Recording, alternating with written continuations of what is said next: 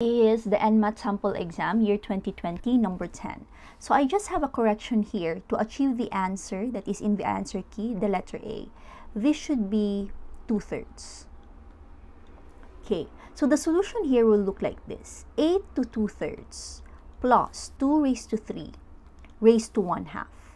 Please remember that a fraction, this 8 can be written as 2 raised to 3 multiplied to 2/3. And this will be simply 8 raised to 1/2.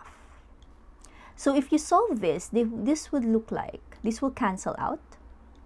So this would be 2 raised to 2 plus 8, or 4 plus 8 raised to 1/2 raised to 1/2. This will result to 12 raised to 1/2. Then please remember that a fraction exponent means to say radical. So that means 2 here is square root of 12. So yeah, we have square root of 12. So a fraction exponent means to say a radical. So square root of 12. So square root of 12 is 4 times 3.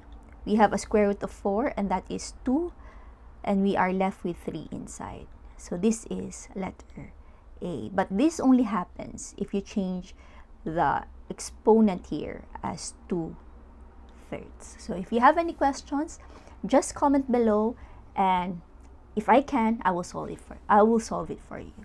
Thank you.